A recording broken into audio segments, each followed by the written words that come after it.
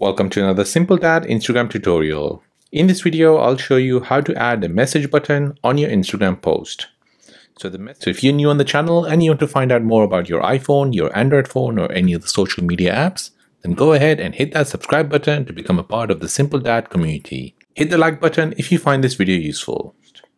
So the message button is an action button which will allow your followers to message you if they're interested in your post.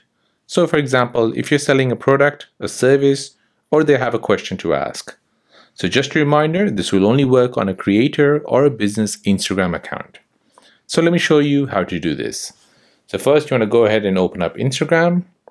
Next you want to tap on the plus sign here at the bottom to post an Instagram post. Select a post, tap on next, and then next again. Now once you're here in the new post screen here, tap on add message button. Now here you can choose where the message will go to. So if you have multiple accounts on your Instagram, you can set different accounts. But for now, I only have one account. So I'll select that. Tap on done at the top right.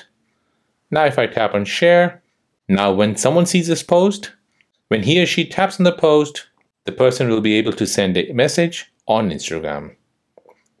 And there you go, that is how to add a message button on your Instagram post. If this video is helpful, then please subscribe to see more videos like this. If you have any other questions, then please do let me know in the comment section down below. Thanks for watching and see you in the next one.